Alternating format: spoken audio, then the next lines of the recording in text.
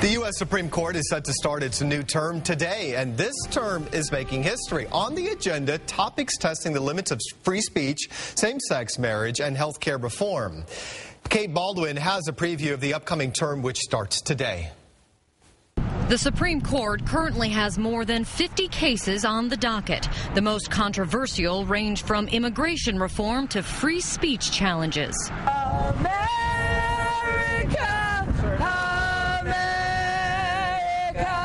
One of the first deals with anti-gay protests at military funerals. Albert Snyder sued the Westboro Baptist Church and its leader, Fred Phelps, after they staged a demonstration outside his son's funeral in 2006.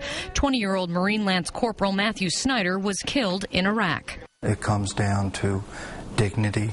No one, I don't care if you're not military, no one should be buried with what the Phelps did to him. This is a case of free speech versus privacy rights.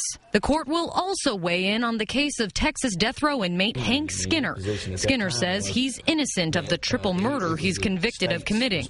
Skinner argues he has a civil right to request DNA evidence testing post-conviction to prove it. All the district attorney's got to do is turn over the evidence and test it and let the chips fall where they may. If I'm innocent, I go home. If I'm guilty, I die. How hard? What's so hard about that? Prosecutors argue Skinner had his chance to appeal and argue that if he wins, it will open the floodgates to frivolous lawsuits, clogging the criminal justice system. Other high-profile cases include California's attempt to ban the sale of violent video games to children. An appeals court said the law violates the First Amendment. The court will also consider a challenge to an Arizona law cracking down on businesses hiring illegal immigrants. Opponents argue federal law trumps state efforts. Federal government says we have the immigration laws. Arizona kind of throws up its hand and says yes, but you're not enforcing them.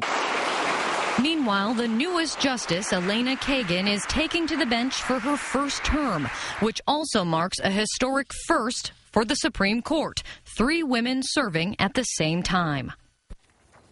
About another 24 cases will likely be added to the 52 already on the Supreme Court's docket. The caseload for the term is usually settled by February.